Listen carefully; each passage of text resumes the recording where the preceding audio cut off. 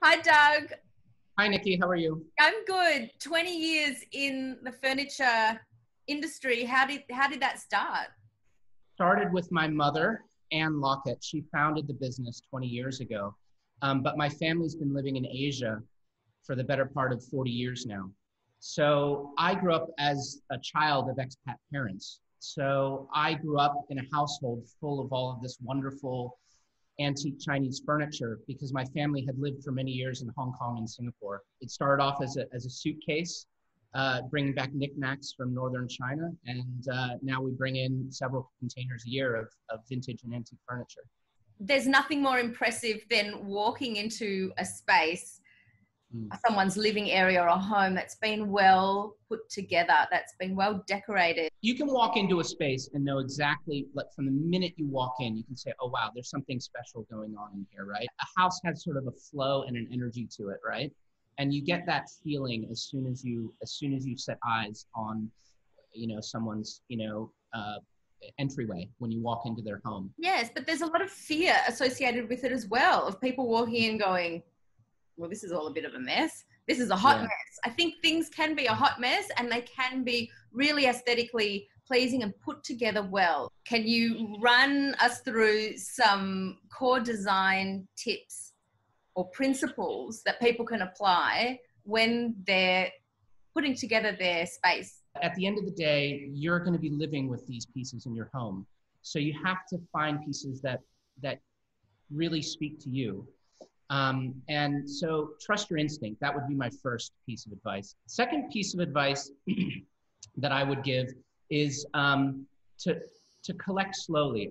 If you have too many pieces in any one given space, it tends to overwhelm the room and your eye gets drawn to too many things at once. So my recommendation would be to sort of add slowly and sparingly, and you'll end up buying better in the long run, and you'll end up with a much nicer living space. So I think it's important to start off with pieces that you not only love the look of, but can also see yourself using. They have to serve a practical function as well. I think a lot of expats have come here to live, and it may be their first exposure to Asian style furniture. So they're already going to have some of their modern pieces or whatever they've brought with them. Mm-hmm. Is it possible to fuse the two together? The way I would recommend doing that is if you have, for example, very simple pieces in your home, you can get away with having a loud splash of color with an antique piece. You can have a bright red wedding cabinet, for example, as long as what you have sort of supporting it around it are sort of more muted tones or simple, clean design lines, that sort of thing. If your decor tends to be a bit more colorful, or you have sort of a lot of artwork going on in your space, I would recommend choosing simpler Chinese pieces with sort of more elegant design features, more neutral tones, that sort of thing. And we offer both of those, sorts of looks here at China Collection.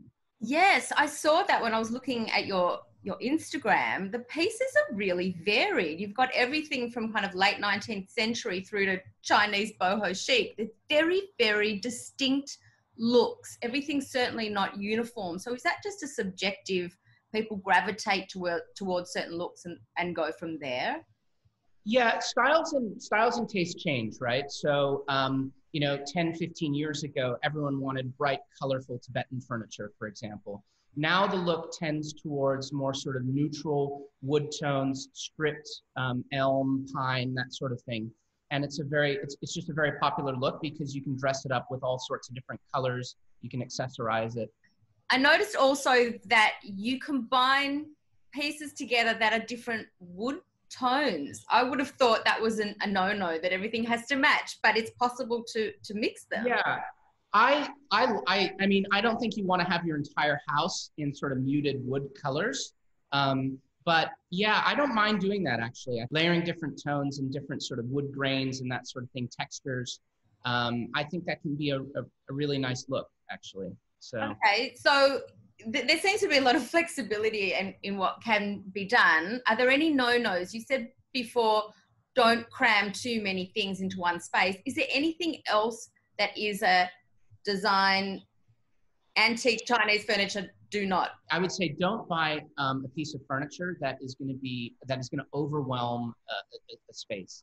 I would say err on the side of buying a piece that is a bit smaller, and then you can always add elements to the space with sort of accessory items, stools, benches, chairs, that sort of thing. And as expats, there are people that are going to be moving back home. Can these pieces work well in homes in other countries? When we source our furniture, we actually buy pieces knowing that our clients are going to eventually be taking them back home with them. So we specifically try and source pieces that we know are going to suit more modern or contemporary decor. So we source from parts of China that are known for elegant or simple designs in the furniture. I think a lot of folks are a bit worried when they've bought sort of 5 or 6 pieces of antique furniture, and they're worried about how they're going to incorporate them back home. Start slowly and build your collection over a period of over a number of years. And then when you do return home with your pieces eventually, don't put them all in one room, would be my first piece of advice. My second piece of advice would be to you don't have to accessorize a antique piece of furniture with Chinese porcelain, right? You can mix and match things. So people can show you pictures of their space, and I'm guessing you can advise on what would work and how it can work. Yeah, we have a lot of clients that come into the shop with specific, measurements, that sort of thing, wall spaces, and we can advise them on what might look best in any given space. We have an in-house interior designer as well. I think it's important as expats, we've had this experience here in Asia, to have those pieces in the home that are there for life, that we can always look at and remember our time here.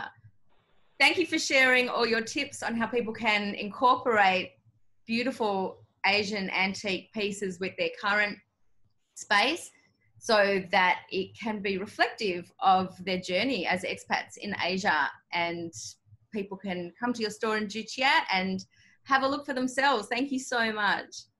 You're most welcome, Nikki. Thank you.